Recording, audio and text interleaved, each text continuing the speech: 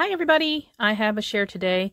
I actually want to share what I made during my crafty day with some girlfriends, lady friends, on Saturday, as well as a little gift that Carla provided to us. I did get some paper from her, but of course I don't have it on my desk here, so I'm just going to show you the little box that she made for us. This is actually, I think she said this was bubblegum box.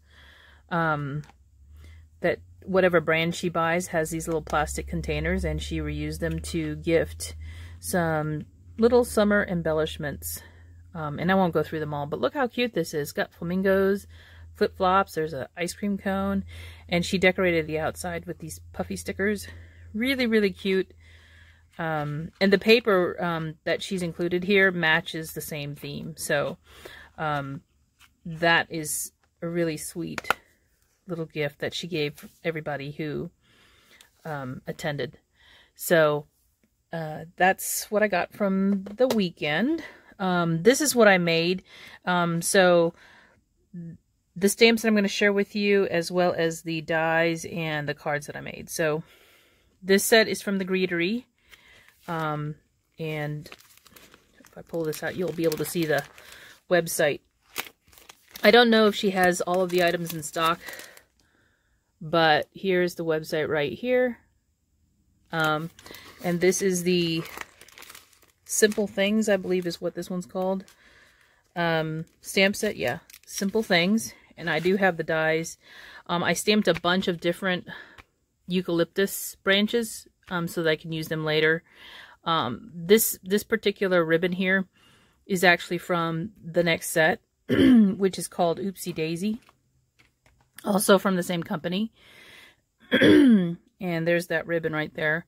But I also stamped a bunch of these flowers in other colors, and used them on a card. Excuse me. So I stamped a bunch of those. This is the last set that I had played with as well. I made an anniversary card for my aunt and uncle. This is called Inside and Out Love from Paper Tray Ink. Now this one I purchased used because you can't find it on their website anymore. So if you're looking for this, you just have to buy it used from somebody. They don't have this available. But it does have coordinating dies that go with it. I didn't use the dies. I just used the sentiment and the numbers from here. So here's my first card. This uses the Oopsie Daisy daisy flowers, as well as some of the eucalyptus that I stamped out. And there's that bow, and then here's the sentiment that I used. It's actually my aunt and uncle's 50th wedding anniversary. And then the inside is just stamped happy anniversary. I used my blending brushes to do the background here, and that blue color is actually from Tailored Expressions. I think this is Confetti Cake ink color. And then all of the flowers were actually stamped with Distress Oxide inks. So I think it's Squeezed Lemon and Scattered Straw is what I used for the yellow. And then the orange, I think it was Spiced Marmalade or Spiced Pumpkin, something like that. One of the pumpkin colors, you know, orangey colors. And then this bow is actually stamped with the same color as the background. So that's my first card. The second one I did a blending technique. So here's the eucalyptus branches that I stamped out. These branches, again, were done using Distress Oxide inks, as well as the background using my blending brushes. And I did put some water droplets on there to give it some texture. This banner piece actually comes from one of a different stamp set. Let me pull it out here. This is one of the stamp sets that came out, stamp and die sets. And what she's doing is she's releasing a series of these sentiments. This happens to be the birthday one, but they all coordinate with the one die set, the basic sentiments die set that you can purchase. So you buy this die set one time, but then you have all these sentiments in different sets that will match up or line up to the size of the banners, so, or the sentiments and the die cuts. So this one is sending sentiment, sweet, thinking of you. And so that's the one I used for this particular card. But then you have the alcohol ink blending that I did in the background, and I stamped this sentiment using the same color as the bow as to bring in the color back. So that's my second card. I know it looks like I didn't make anything, but stamping a lot of the same thing does require some time, so that's why I'm going to show you this. This is just a container that I have a lot of pre-stamped images in. Here's some of the daisy flowers that I did. Instead of doing the yellow, I switched over to pink. And these pink ones are done using dye inks from MFT. So instead of using the oxide inks, I use the dye inks in different colors. So they're slightly different simply because I use different color pinks in them. So I'll be using these on cards later on. I wanted to just get some of that down while I had the stamp positioner all set up. Of course, I didn't punch out everything, but you get the idea. They'll be used on some cards later down the road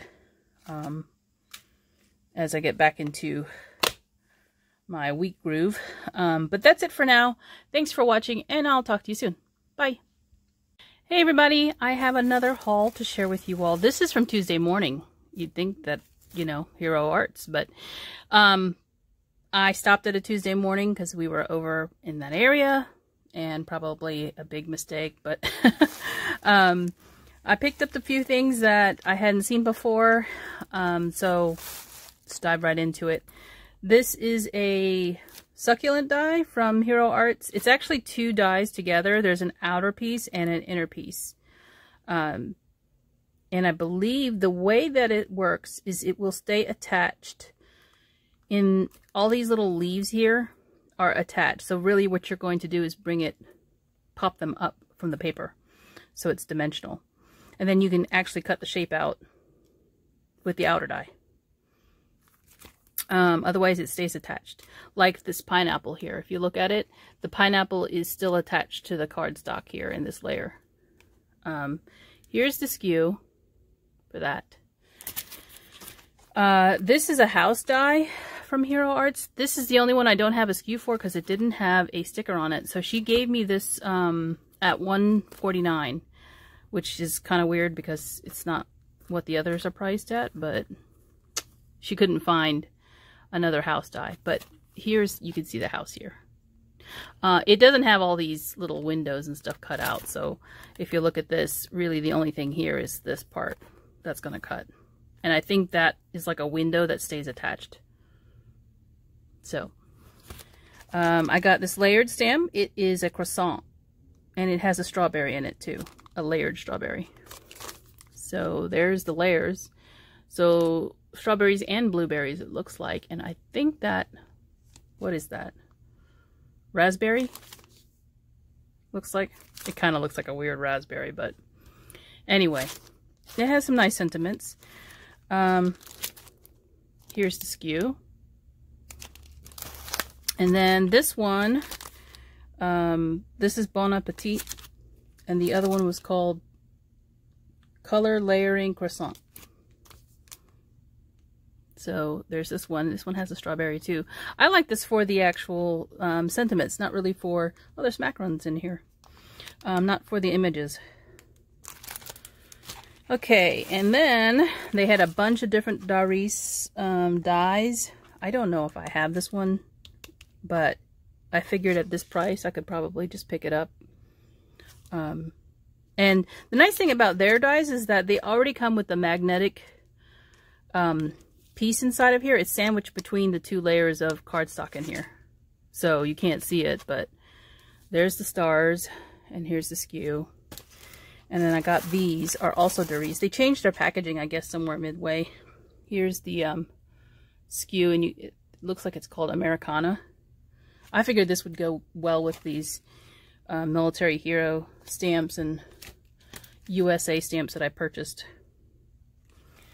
There's this one. Now, for some reason, I know I have a poinsettia die, but I like to have different size ones, so I went ahead and purchased this. This is two different layers of a poinsettia, and you get the leaf and the center. And then these are clouds. So there's a skew, and you can see there's 4 dies in here. And then the embossing folders. So hopefully you can see this pretty well. You can see what sort of pattern it is. And here's the skew. And then this one is like a village or a community sort of in a circle pattern. Here's the skew for that. I thought that was really fun. This one's chickens. I'm on my little kick with the chickens. Here's the skew. And then I got this globe, or this world sort of map. And here's the skew. And then these are citrus fruits. I think they're all citrus fruits. But here's the skew. More citrus fruits. These are a lot bigger.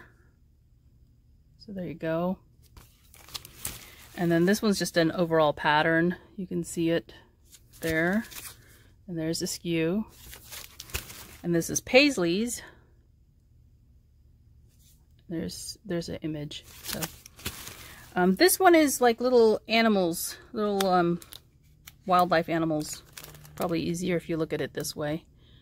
And then there's a skew for that one. Now they have a lot of folders, and I did not purchase all the different types. These are just little houses. And here's the skew for it.